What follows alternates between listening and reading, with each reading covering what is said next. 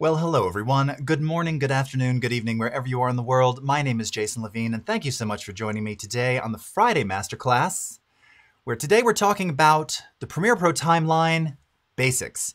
And this is sort of in this huge sort of getting started with Premiere series that we began a couple of months ago. Today we're going to dive deep into just basic editing, using some of the editing tools, focusing in on the source monitor, and all the little nuances and things that, unless you were actively trying to stumble upon them and find them, there's all these little things in the source monitor, little right-click menus, hamburger menus, drag and drop options that you have that really can improve and enhance the editing experience, even if you're brand new to editing. So this is not the advanced part. This is really stuff that anybody and everybody should know just to get a better experience when working inside of Premiere Pro. Next week, of course, we're then going to visit the more advanced techniques and take things a step further. But today you're going to get a good taste of the fundamentals and how the tools work in conjunction with the timeline and building up your sequences. So as always, we're coming to you live across YouTube, Behance, Facebook, and today Twitter as well. So thank you so much for joining. Hello to our friends from No Film School. Always great to see all of you. Of course, we have our live chats going now. I have them in front of me. I'll be able to see all of your chats. If you are, oh, that's not what I wanted. If you are wanting to get your questions in front of me, this is the chat that I recommend logging into. Of course, if you're on No Film School, I'm following yours over here as well, so no worries there. But for everybody else, b.net/Adobe Live. Those are going to put the comments right in front of me. As always, a couple of quick hellos and shouts to everybody watching. We've got Shlomi tuning in today. Hello. A Lady in the Life, Tate, Lino Gomez, Pete Breen, Young Kenny J, good vibes. Nice to see you. Reverb, Mike, Cody Bear, Oliver Andrews, Mustafa, Theo. What's up, Katrina? Caught the end of your stream with Jordan just then. That was awesome. Do you actually have Patreon? I didn't miss the beginning. I loved what you created in any case. Julie Benson, hey, how are you? So nice to see you. Basic Materials Project, Padawan Collector, Lori Andini, nice to see you as well. Julie is saying, I so appreciate these videos and the way you teach, Jason. I don't feel talked down to, which is nice. Oh, that's so very nice. And yeah, of course, you know, you get to see me. You know, part of my style is you get to see it just as it is. So, you know, talking down, no. Very open to screwing up and making mistakes right here. These things happen. You know, that's how it is. So we're going through it together. But yes, of course, it's a welcome, safe space. And this is for anybody who's starting in Premiere. And again, if you've already been doing this for a long time, this may be a repeat for you. So I wouldn't tell you not to tune in. But if you're like, I already know what the Ripple tool does, well, you know, keep it on in the background. It helps with the algorithm. All right. So with that, let's go ahead and dive in. Switch over my screen here. And we're going to get started. All right, just doing it. Hello, how are you? Okay. So once again, we're revisiting some footage from the past, maybe a combination of footage from various things shot over the years. And we're going to start with, again, kind of focusing in on source monitor. Now, you've already seen a bunch of things about how to begin projects, how to create sequences, how to start a sequence from a clip. We've kind of talked a lot about the interface and preferences. We're going to be revisiting some of that. Last time we had our friend Dan from Red, again, talking about custom sequence creation and all that stuff. This is really going to get into all the little nuances of all the things inside source and program and a lot of the different buttons. And again, some of these menu options, which you probably know they exist, but you didn't know where to find them. That's what we're going to look at today. So when you begin an edit, as with all the things we've talked about over these last couple of months, there's so many ways to do the same operation, okay? So typically what I'll do is once I import all of my footage, you know, I typically will view in either, I said sometimes I'll actually use the list view because I just want kind of the details, the data, the length, you know, a mixture of 4K and 1080p here. Sometimes I'll go into icon view. We're going to save freeform until the end because this is where we're going to essentially storyboard once we've set in and out points and done some other work up front. But when I'm, you know, just wanting to sort of take a look at all the clips and see what's in them to find the best selections, the best pieces of those clips, to do that, we just double click and that brings us right into the source monitor, okay? Now, on the surface, the source, not too dissimilar from the program monitor, right? The idea here being that this is where you're going to review the clip in question. Potentially maybe use a marker to mark a particular piece that you like. Maybe you're not going to do your final in and outs here. Maybe you're going to do multiple selections from a single clip here. Now, we can only bring in one in and out marked selection at a time, but this is where you could use things like markers. We're going to go more into markers next week. I consider that a slightly more advanced thing. You still have the ability, however, to add, you can see it right above my head there, add markers to a clip from within the source monitor. So you can hit shortcut key M if you're on the US keyboard here. In this case, if I just tap it, you can see that it automatically drops a marker in there. And there's a number of reasons why you might do this. Again, if you have a longer clip and maybe you have 3, talking head sections that you want to use, you could mark each of those with a marker, just like this, all right? And again, taking that a step further, if you double click on those markers, you can, change the name, you can add comments, you can change the marker color. You have some flexibility here with how you apply and work with those markers. We're gonna come back to that.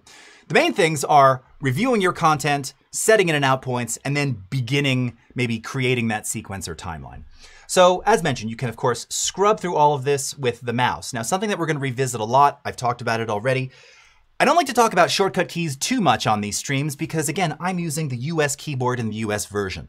And your keyboard shortcuts will change depending upon the keyboard that you're using. There's no general way. I mean, some things are general, but you can translate some of these. So I try and give you a couple of keyboard shortcuts here and there that are easily translatable based on different keyboards across the, across the various regions. So an alternative to drag and scrubbing the timeline is to use the JKL keys on your keyboard, okay? So in this case, JKL, they're all adjacent here. And if I hit L, that's going to play forward. If I hit K, it's going to stop or pause. And if I hit J, it will reverse. And if you double tap L, it'll go double speed. Double tap J, it'll go double speed reverse. Triple tap, you get the idea.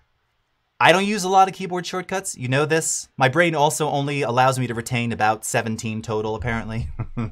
That's across all Adobe applications. Luckily, we use a lot of the same keyboard shortcuts across multiple apps. So I have some free space in there. Got to have a little bit of a buffer, But this is really a very ideal way, particularly if you're just trying to scrub through to find, like I did, I'm doing all these various rack focuses. So I knew the one that I wanted, which was this last one right here. All right. So I find that and I can use again a common shortcut I and O to set my in point. Wait until it goes right to the sharpest point on this glide button. O for out. And now I have my in and out section. Now, this little, these little 3 vertical bars that you see here, this is what we call the grip. So what this allows you to do is if I wanted to say, take this section, which is of a particular duration, in this case, it looks like it's 1 and 11 frames, and I wanted to apply this to a different section. I want the same duration, but I just want to use a different piece of this. I can simply click and drag that little grip handle and I have the same duration in and out, but now I'm just leveraging a different section of the edit here, okay?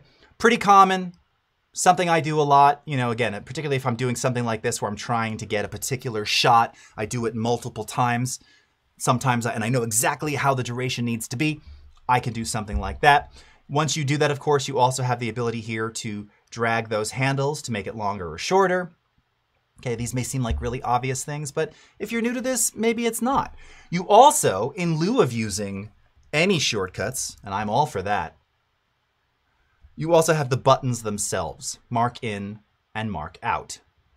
Something else you also have here, go to in and go to out. So this is sometimes useful, again, if you're kind of, scrubbing through and you want, oh, what was that in point? Oh, it's there. What's the out point of that? Oh, it's there. So this is just a really easy way visually to see the start. And again, I actually wanted it starting. Does that the ever get in focus? No, that's way too far away. Okay, so that's going to be it. Yeah. So rogue is in focus, glide button is in focus, right? So this is kind of a good way to verify those things. Now, your buttons may look a little, sounds like a personal thing. Your buttons may look a little bit different than mine. That's because we have this customizable button editor in the source monitor, just like the customizable button editor that I showed you in the program monitor. So if you want to add or subtract different buttons in there, this is where you do that. And once again, now we're not going to add any here. I don't really need any in particular. We might add some to the program monitor in just a little bit. But this is where you can simply say, oh, okay, I need some additional buttons in here. Maybe I want to be able to have my toggle proxy button down here.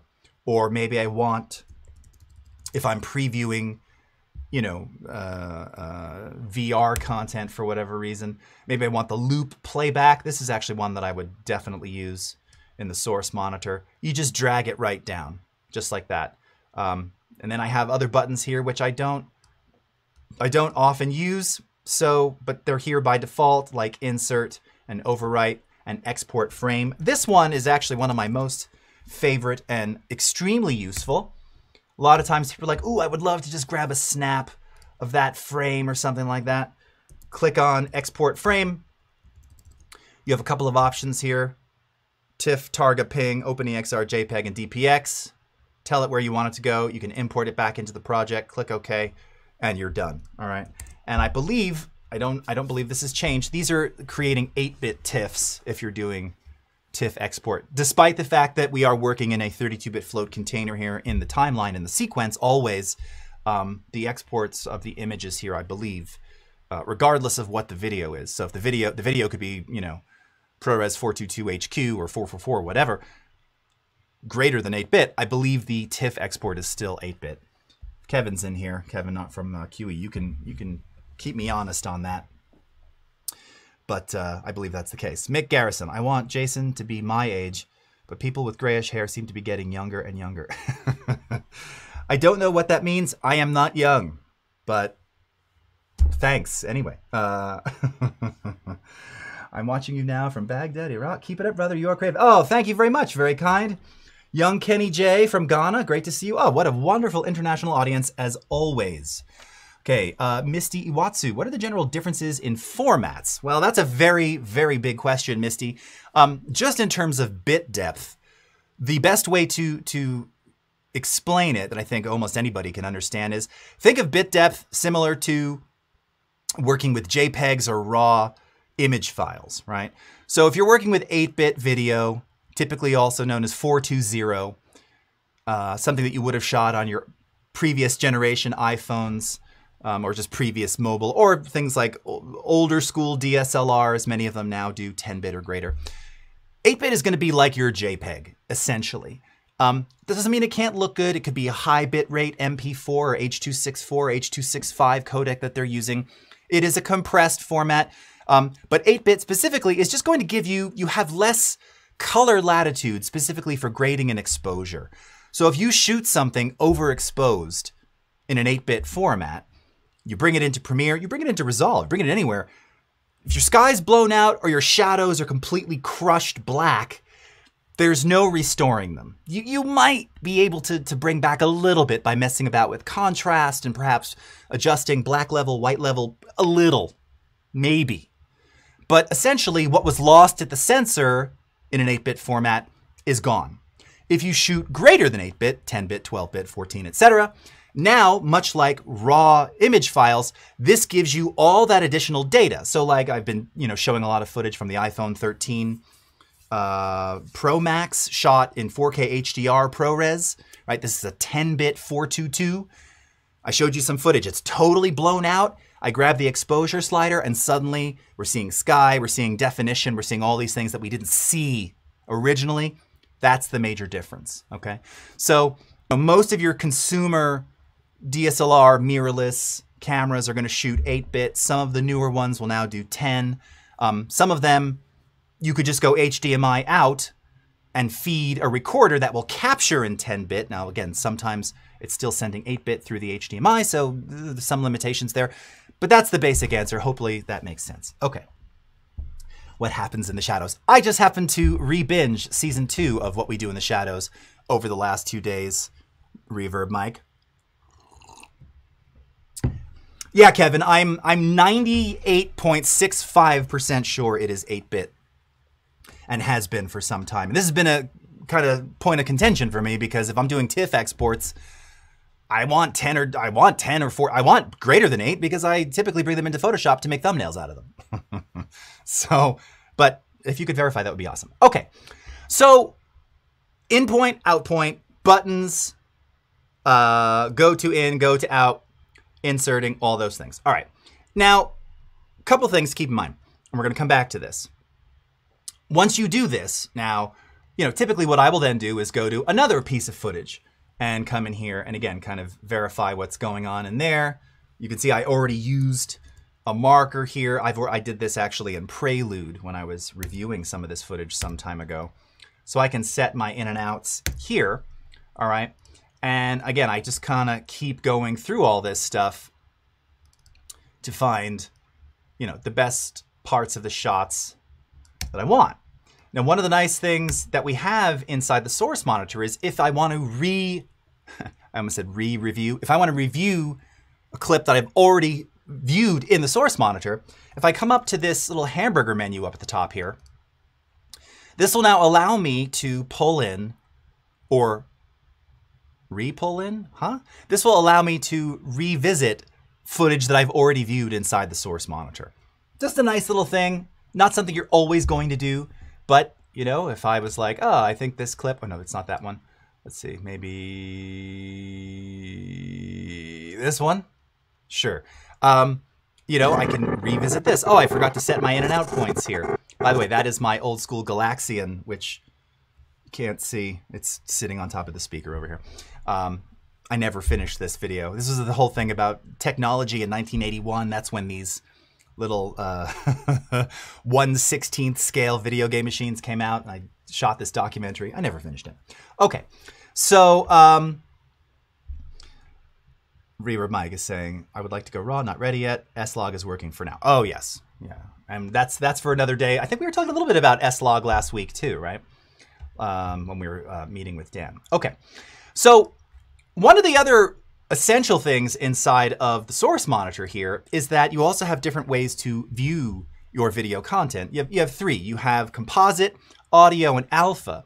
So sometimes what I'll like to do, now this is an exception because this is the source footage without the secondary audio. So you can see I'm wearing a mic in this shot. This is from 2016 when we were in, we did a whole thing in Tokyo, and this was after Max, where there was this brief viral moment where I began singing this song, gathered the crowd, shouted aloud, creative cloud. My hands are blocking there. There it is. So they had shirts made up, and this was actually like on a billboard in Shibuya somewhere. It was pretty cool. The team surprised me with that. In any case, sometimes I don't want to set my in and out points just by video, particularly if there's like a lot of messing around where I'm not talking, right? So the talent, I'm waiting for them to get the shot. Maybe I do multiple takes.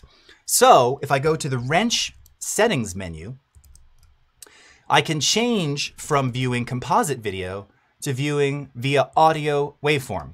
And what this allows me to then do is see, now again, this audio it's a bit quieter because it's not, well, I'm just far away. So it's the audio directly captured from the camera.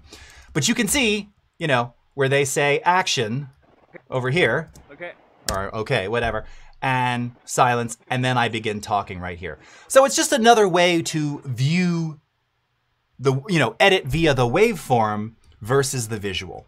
Now this is particularly useful if you're doing music editing, right? If you're kind of looking for a break or a drop or looking for the beat, much easier to see in waveform, in a large waveform display. And of course you can go full screen on this. By the way, that shortcut, as I've shown many times on the US keyboard, that's the tilde key. All right.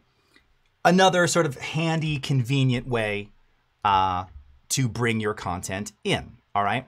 Now, once that content is in, then you can decide how do I want to actually import that content. And I'm just making sure I actually made myself notes so I don't forget. Now, you got a couple different things you can do. First, you can drag, of course, directly from the source monitor.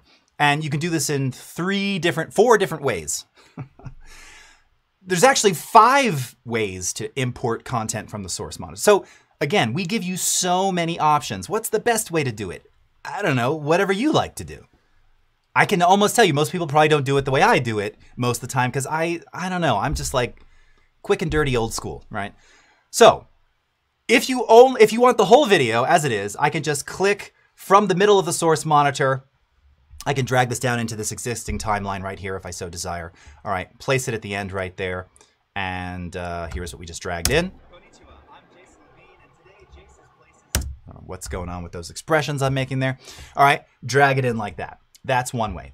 Now, what if I only wanted the audio portion of this selection, right? We were making in and out points. Maybe I just want my voiceover because I'm going to do a bunch of B-roll in the background. Well, I can also just take the audio. Now, you do, of course, have the ability, once you have the audio and video in the timeline, if I say only wanted the audio, but I dragged it in this way, how do I do that? Well, if I select the clip, all right, down in the timeline here, I'm going to right-click on it, and I'm going to choose Unlink, okay? This now gives me independent control over the audio and video of that clip. Now, this is particularly useful if, a couple of reasons. One, you might be shooting video where maybe there was a glitch, maybe something happened while you were filming, maybe you're doing something in variable frame rate or whatnot, and there's a timing difference between the audio and the visual. It's out of sync. Usually this is something like, 3 to 7 frames. So what this would allow me to do, if that were the case, it's not, but if it were, that would mean, I'll have to figure out what it is. Let's say it's 3 frames. So I'm zoomed in to frame level here. You can see I'm moving at the frame level, all right, with my cursor. I'm using my arrow keys. I could now drag the audio precisely 3 frames ahead. Okay, we're pretending here. And then, if that is now in sync, I can reselect them, relink them, okay? And this is now going to tell me on the clip that there's a 3-frame difference, right? And in this case, I've pushed the audio 3 frames ahead, okay? So this happens. I just had someone ask me about this. They were doing some recordings in ScreenFlow, which I love, by the way. ScreenFlow, I think they're the same company that makes Wirecast, which is what we use for our simulcasting here for live streams. Great tool. For whatever reason, they recorded something on their desktop, USB mic, and it was out of sync. So they brought it into Premiere, like, I don't know, it's consistent, but it's out. Unlink, move the clips, relink. Now you can edit easily, okay? So that's one way to do it. You can also, however, we're talking about just bringing in audio, you'll notice that you have these icons in the source monitor. Drag video only, drag audio only. So I can simply take the audio and drag it down here, and now the audio clip is by itself, and I could come in here and say audio gain. All right, and let's normalize this to say -3. Again, this is the camera audio. It's outside, super noisy, so this is not going to be particularly audibly beautiful, but just so you can hear it a little better. Oh, and I have to unmute. That helps too. I'm Jason Levine, and today Jason's place is in Tokyo. Okay, bring just the audio in, right?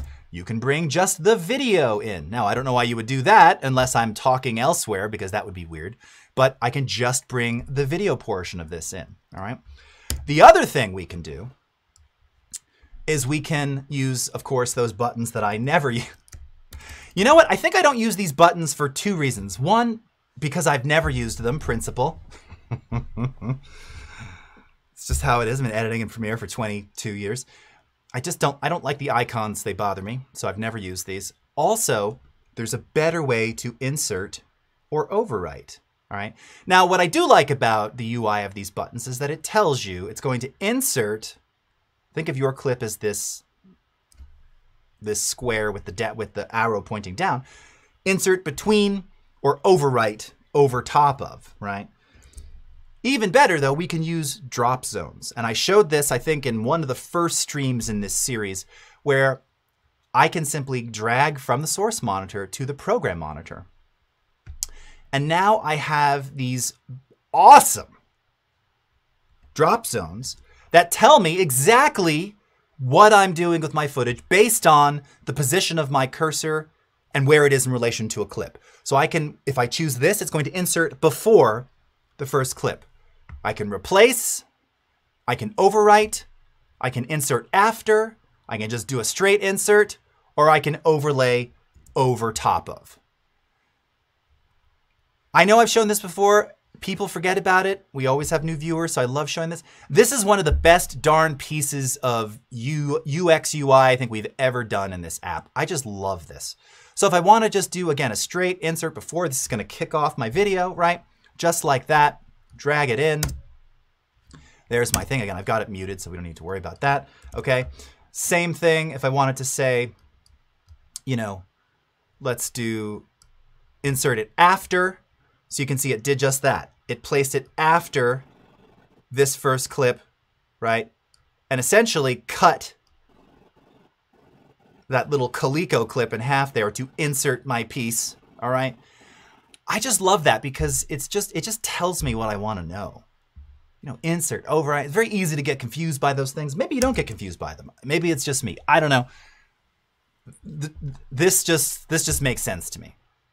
Overlay, yes. Oh, I want it to be over top of, while, you know, so that'll get priority, right? Makes sense. Love this. So this is just a really easy way to drag that content into a timeline. Now, once you've done your in and out points, once you've done all your settings and stuff, here, let's do another one on this one up here. Something like that, right about there, okay. Now I can create that sequence, build that sequence, and start dragging stuff in. So as shown before, if you want to make that new timeline, again, multiple ways to do it. We can go down to the new item icon and choose new sequence. We can go up to the file, new sequence. We can do file, new sequence from clip, or my favorite, easiest, fastest, use this 100% of the time, right click, new sequence from clip, okay? Now, the benefits of doing that with this is that it's going to set the sequence based on the attributes of that first clip. Now, I say that because, again, this is why list view can be particularly useful. I've got two clips in here, or it looks like, no, sorry, just one clip, it's a sequence, that happens to be 4K.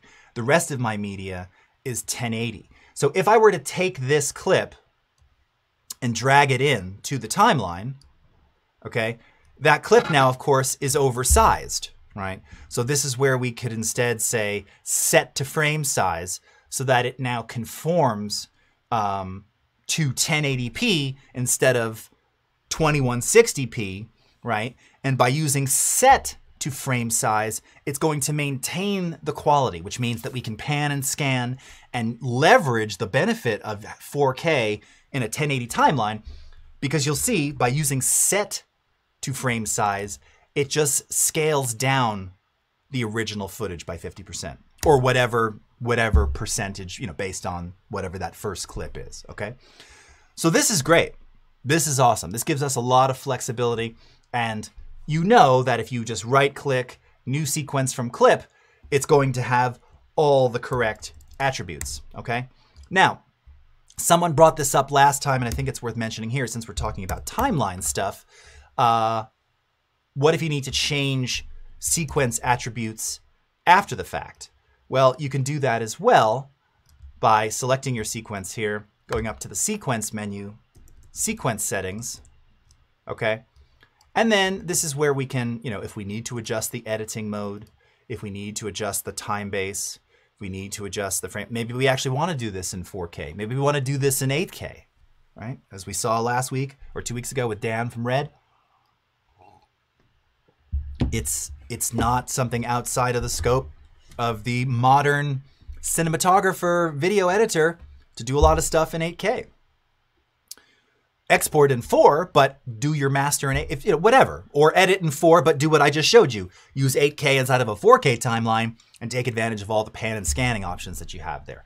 This is, you can also change your color space here. Again, this is new as of the last 6 months or so. The only thing that you can't change inside the sequence menu, and people have complained about this, and I don't exactly know the exact reasoning for why, but it makes sense, is you can't change the master output of your audio. So if you begin a sequence, and again, I did it from a clip that was a stereo clip, it's a stereo sequence, 2 channels output, that's it. I can have multi-channel tracks, so I could have individual tracks in my sequence that have 6-channel audio, 8-channel audio, and then I still have routing capabilities, but the master remains 2-channel. That cannot be changed. Curiously, and by the way, Kev, if you're there, answer me this. Riddle me this, because I mean, I'm not ranting here. I'm just trying to get a little clarity. We allow you to change the sample rate somehow, which is, don't ever do that. Don't do that if you're currently working in something. Here's why. Because when you change the sample rate, in this case, you'd only do one of three things. Maybe you'd go to 44.1. Highly doubtful.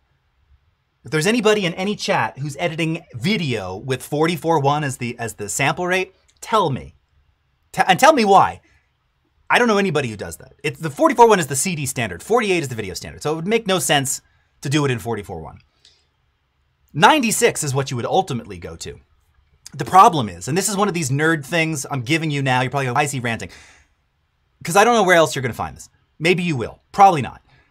Do not change sample rate in a project that you're working in, or if you're doing other things that don't use that sample rate. Because what happens is, especially if you're using a pro sound device, it's going to lose internal sync. You have to typically manually change the sample rate of your sound device. So I don't know why we dynamically allow you to change that. That should be grayed out, because that's pretty dangerous.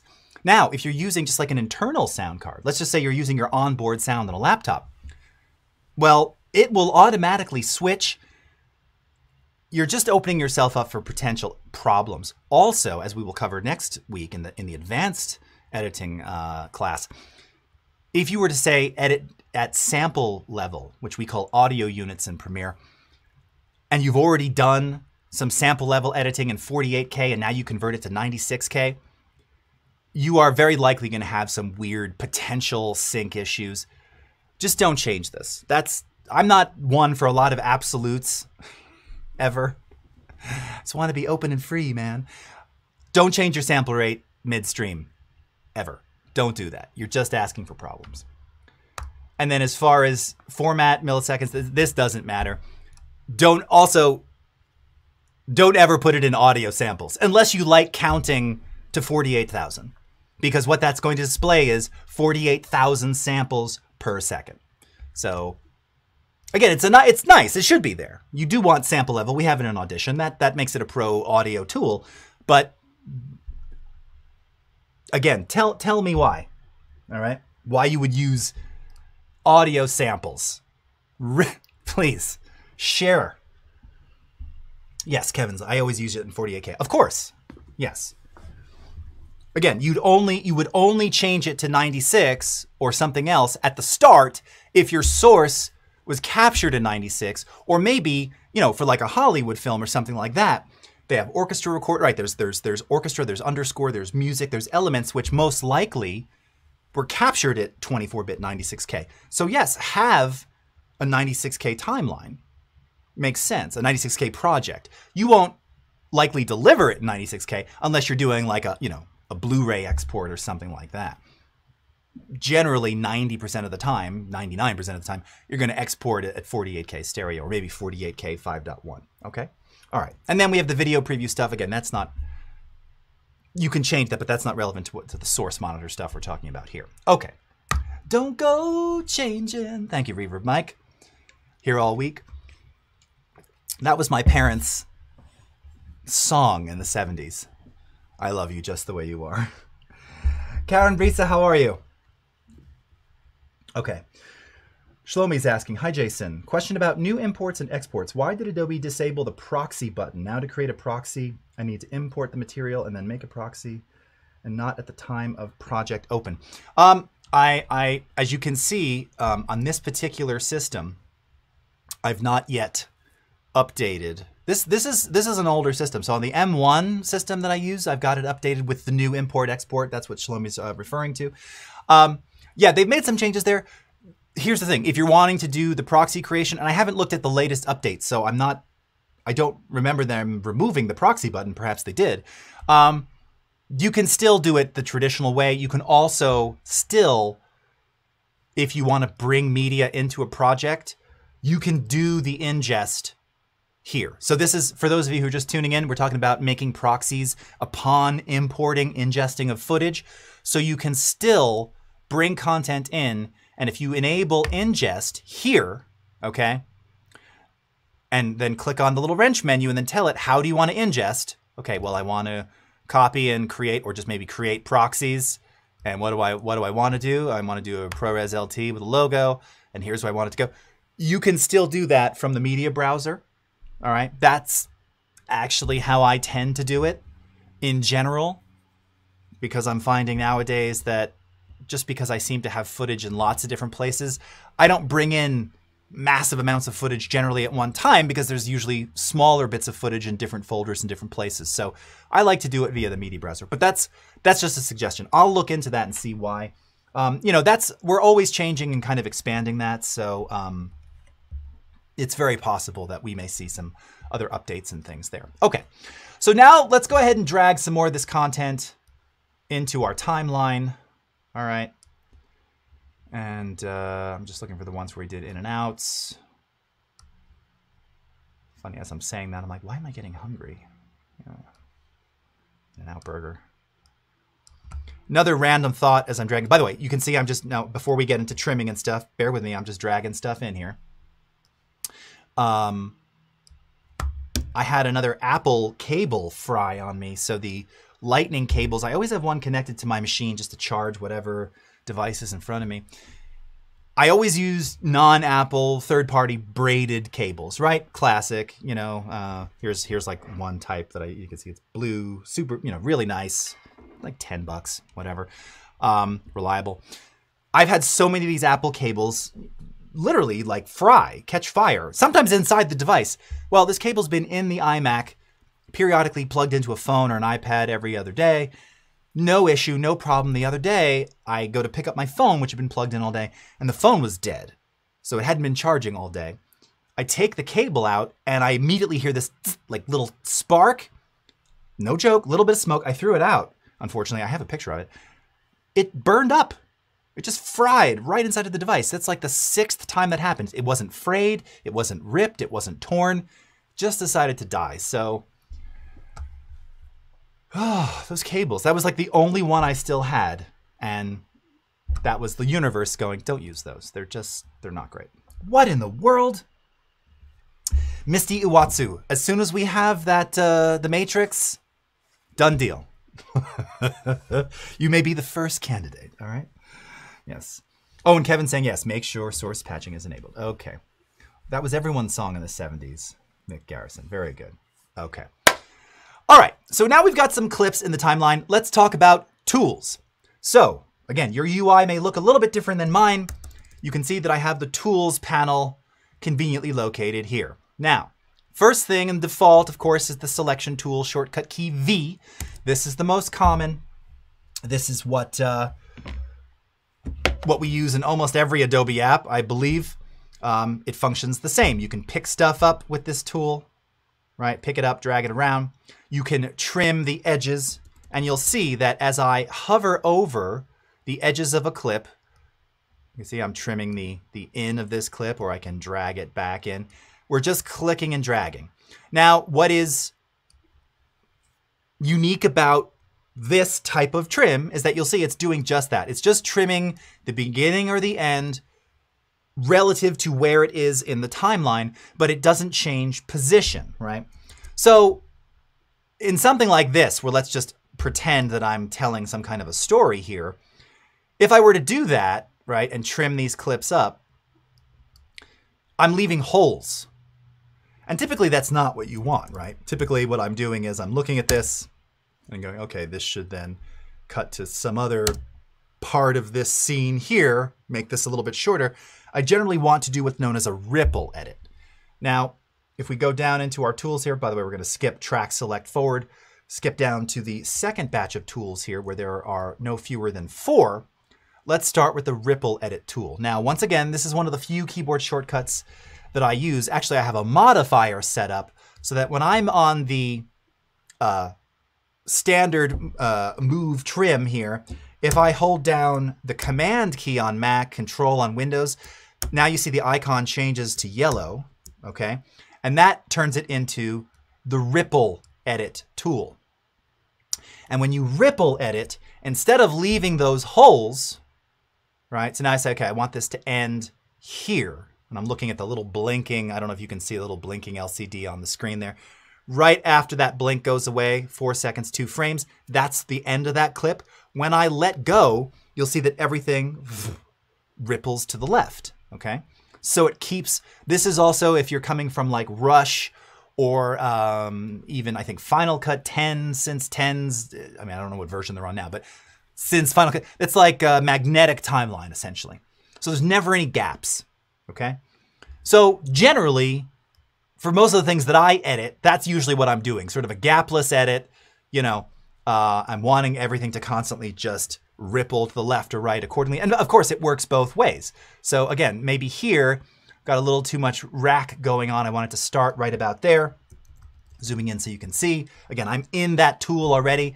I can just drag the edge of this to the cursor there. And it's going, now, again, it's going to snap, because I'm removing frames, it's going to snap it back to the left, but now that's where I want it. That's the starting point where I wanted it to be, all right? By the way, you know, as I was saying last week with Dan, how tiresome, you know, rack focusing and shooting with super shallow depth of field is, but this is just one of my favorite. This again was this documentary that I never finished, but this was the Canon 7D. This was when I was still shooting Canon, and I believe this was either, this could have been the 50mm f1.2 or this could have been, maybe this is the, oh, I'm forgetting now. I just forgot. Is it the 18 to 135 or 30 or 18 to 105? What the heck was that lens? It was my absolute favorite Canon lens. Anyway, I just love it, and I love how you can see like the clarity and depth of the reflection of the joystick. You know, like little geeky things. As you know, you can see the rack nice and slow as I go frame by frame. Again, editing takes a long time for me because I get caught in a shot like this. I'm like, oh, it's so beautiful. Oh, never seen bokeh before. You know. Let's get lost in it. All right, so that's the ripple tool. All right, and again, if you're in the ripple edit, it just works. It does what you want. I love it. It's, you know, 90% of what I'm using most of the time when I'm editing. Now, there's also the case where you might want to do what's known as a roll edit. You can do this inside of the trim editor. So that's where you just have a better idea of the last frame of the previous clip and the start frame of the next clip. Now, I'm going to switch to that tool. Okay. By the way, you can also just right-click on an edit point or double-click to get to where I'm going to show you. Let's go to the rolling edit tool here. All right. Take a look at what that icon looks like. Right. And if I double-click on this edit point, now we're in this trim editor here. Now, anybody who's coming or came from an old-school assembly style analog editing world, or even in the early digital, you know, like digital videotape world, this is probably going to feel and look very familiar. In fact, when I started with Premiere, again, Kevin, remind me here, did we have a rolling edit? Like a trim window? I can't remember if we did like, I'm talking CS1. I don't know if we did. It's so hard to remember. I think we didn't, because I think I was looking for this. I'm like, where's the assembly style editing tool? A rolling edit. Anyway, what this allows you to do, again, you have a couple different ways to do it. So if you hover your cursor over the center point of these clips here, all right, what you can do is you can drag, right, frame by frame, and it'll tell you when you hit the edge.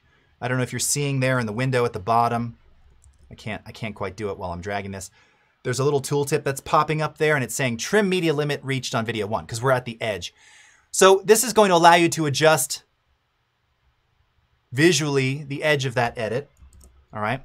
Or you can trim forward with some preset buttons right here by 1 frame or 5 frames, okay?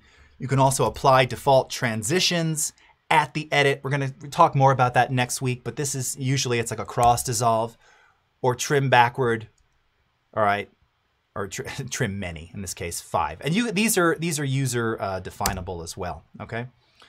So that's just sort of one way if you want to perform that style of edit, you can do that pretty easily, okay? I don't typically go into this anymore, maybe because the type of stuff that I'm doing doesn't generally require, I don't know, I just don't use this view as much as I once did. I just don't. I'm not, in fact, it's sort of interesting because I noticed this the other day myself. I was editing a video, one of my sons doing a lot of plush. Who watches plush videos on YouTube? Maybe don't answer that if you're over 30, but you know, or do if you're over 30. Own it. I've watched some. They're actually pretty fun. Some of them are pretty darn creepy too. I don't know. I just find like as I'm rippling and doing all this, I still have time code. I still see what I'm doing. So generally for me, this, just doing this and trimming this way, that's like enough. Again, it just really depends what you want to do, what you feel comfortable with, what works for you. All right. So that's the rolling edit tool. All right. And then we have the rate stretch tool. Now, technically we're going to cover more of this next week. What is the rate stretch tool? Well, it's a fancy way of saying it's a tool that allows you to adjust the speed of your clip without having to go into the speed parameters. That's it. So also known as time remapping, also known as slow down, speed up. So if I wanted to take this little gameplay piece right here, all right, only 230 points, not exactly rocking it, and I wanted to speed this whole thing up. Now it tells me the duration change in the tooltip there. I don't know if you'll be able to see it. I'm trying to drag over so you can see. It's telling me the duration change. So I'm going from, you know, 13 seconds, subtracting like 8 seconds worth of duration, down to 5 seconds. All right. Oh, that just went away. What just happened there? There we go. I don't know why that did that. And if we play this back now, it's kind of hard to tell that it's... somebody's playing the piano. It is faster. How can I verify that? Well, if I zoom in on the clip, you'll see that it shows me that it's playing back at 197% of its original speed. So this is effectively the same as if I were to right-click on the clip and go into speed duration, right? And you can see there, we've now sped up the clip. So remember, it was originally 13 seconds. We're almost 200%. So it's now 7 seconds and change, okay? Now, the difference is when you use the rate stretch tool, you don't have, you're not, these settings aren't revealed to you. So you're going to use whatever the default time interpolation method is. By the way, frame sampling, my least favorite. We're going to cover these next week.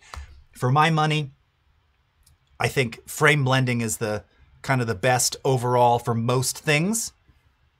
And optical flow can be extremely fluid and liquid. Like if you're really going for that super slow, you know, water drip, but you didn't shoot extremely high frame rate, optical flow can work great. It can also have diminishing returns depending upon the type of content.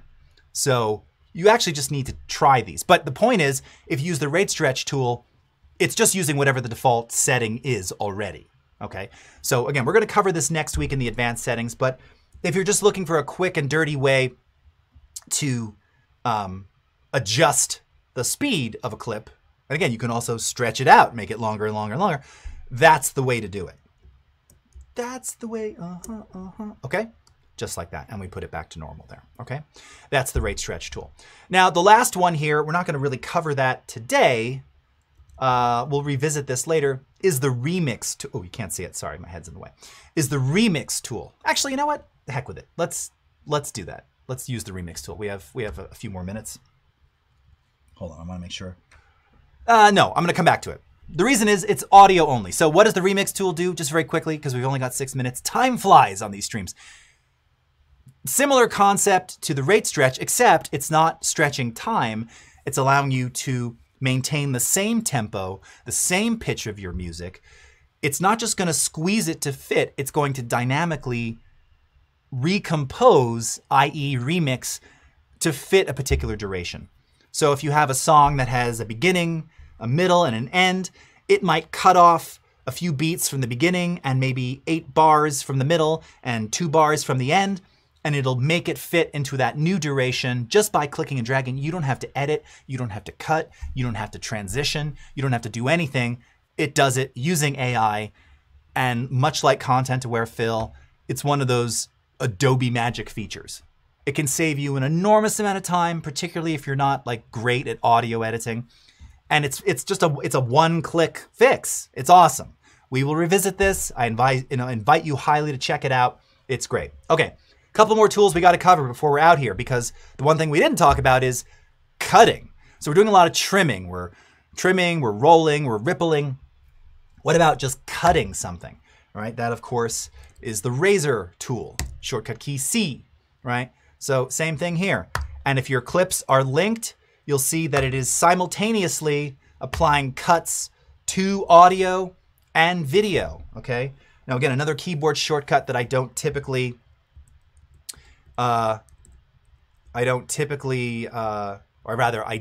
use, is when I make cuts, sometimes I like to move between the cuts. So I'm just holding down the Shift key and using the down arrow to go forward and the up arrow to go backward. So this is going to allow me to scroll through the different cuts.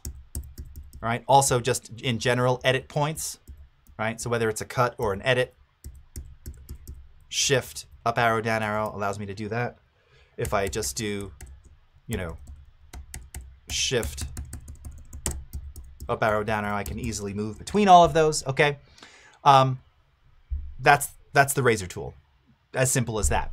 By the way, let's say I razor this little middle bit right here, and I want to now take this out.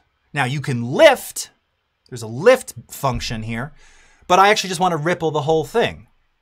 Now how would I use the ripple tool to do that? Well, you don't have to. I can just right click, control click on this clip, and I can choose to ripple delete, okay? And as you will expect, takes that piece out and everything moves over to the left magnetically, magnetic style, okay? So very, very simple. Same thing here. Let's do it again. Let's make some cuts in here. All right, like this little spin, I don't like that. Right click, ripple delete. Now play this back. All right, looks like two completely different parts of the store because I took out that weird motion that I just had there, all right? Razor tool. You're gonna use that all the time. Most common tools I use, razor, trim, ripple. Rolling, almost never. Here are two more that I use a lot though. So let's say I'm gonna try and find something good. There's not a lot of action in a lot of these clips here. This one was particularly long. Let's do this. In fact, here I'm gonna get rid of that. All right, let's go down here to the slip tool. All right, slip tool, we can't see it. Shortcut key Y on the US keyboard. This allows you to essentially change the viewable in and out of your clip without changing its absolute duration, right? So you can see here, like if we go to the start point of this, this is where it's starting. But let's say I actually want the start point of this to be here. I want it to start there. It doesn't change the duration of that piece. It just starts later. I've slipped where the actual endpoint is, all right? You can go back to it and I can say, no, you know what? I prefer that one. Okay, now we're back there. Slip, easy. We also have in here the slide tool, okay? And what this is going to do, this is a little different because this is actually moving the in and out points of adjacent clips, okay? But again, maintaining the duration here. So as I slide, it's actually changing the out point of this clip here, right? And as I slide forward, same thing here, all right? So I almost never use this one. Again, this is more as you're kind of refining the edit. You might do a slip, you might do a slide. They are different. If you didn't click on that item there, you probably never see it. Check them out. They all have a lot of use. Okay, last thing here. Talking about trim mode before. again, if we go into our, is it in the sequence menu? Yes, we're going to go into a trim edit mode, which is Shift T.